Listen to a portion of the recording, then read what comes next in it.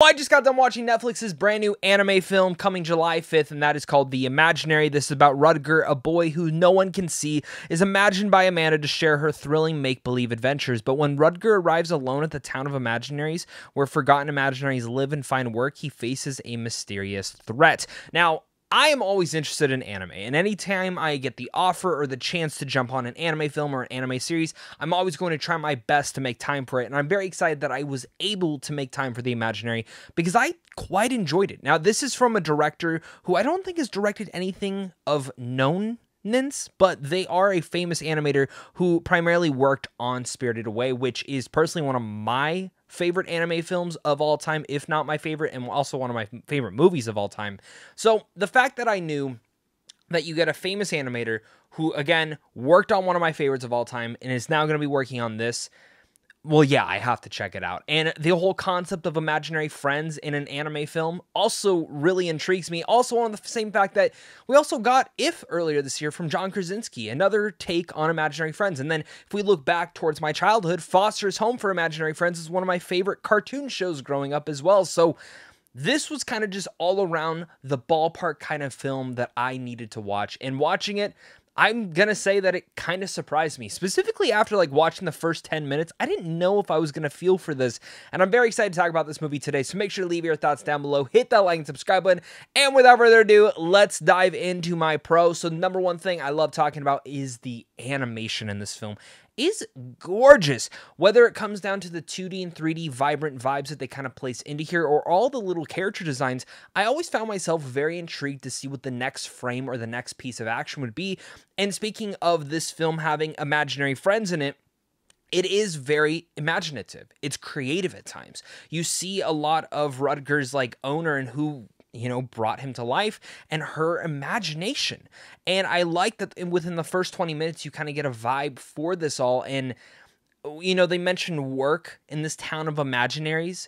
And I like what that work actually ended up being. And I find that to be one of the most gorgeous parts about this, because I think for us, it takes you back to your childhood when you maybe played with your imaginary friend or just in general played with your friends and you just imagine this entire landscape, whether the floor was lava or you sat in a box and made it into an entire spaceship.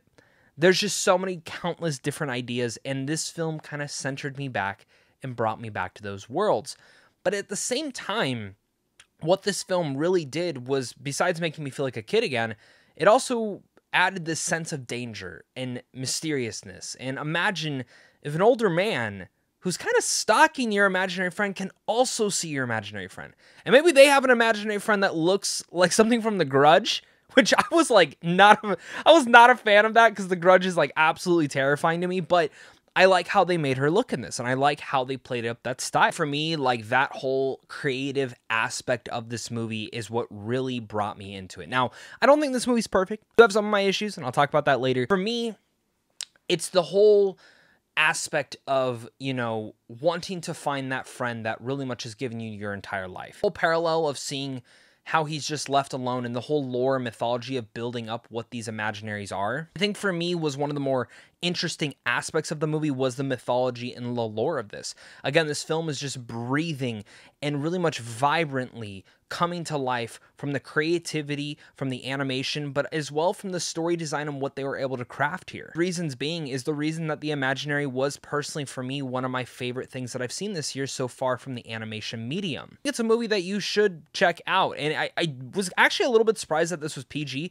It does get a little bit dark with the villain of this story and primarily what he wants to do, but it worked. And it reminded me of some old school stuff that I used to watch as a kid. Personally, for me, one of the only big issues that I have with the film is either the film feels a tad bit too short or they took a little bit too long to actually get into the premise of the entire story. I understand what they were trying to do within building up certain aspects of the story, but I wish there was a better way that they could have done that, specifically in how the story actually plays out through the entire middle portion. But maybe I'm just being a little bit selfish because I was so into the lore and the mythology and all the different imaginaries that you eventually get to meet within the story. A lot of ways, what I love about a lot of anime films is the fact that they can touch on other serious moments, even if they are having a lot of fantasy elements to it. And the way that this film touches on love, loss, and very much what our imagination can do for our own self-esteem, and really much just to get us through the hardest times.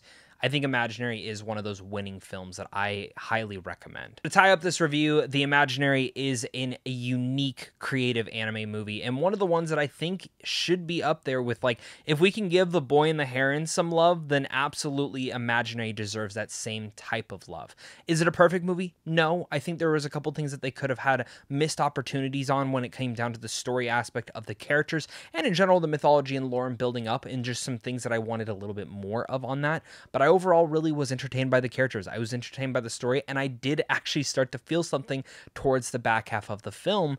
And when I can come away and sway away and saying, I would recommend this movie, and I'm actually really excited to watch it again, I think you will as well. So with all that said, I'm going to give The Imaginary a B+. Thank you so much again, guys, for watching this. Make sure to leave your thoughts down below. Hit that like, subscribe button, and of course, until next time, stay classy.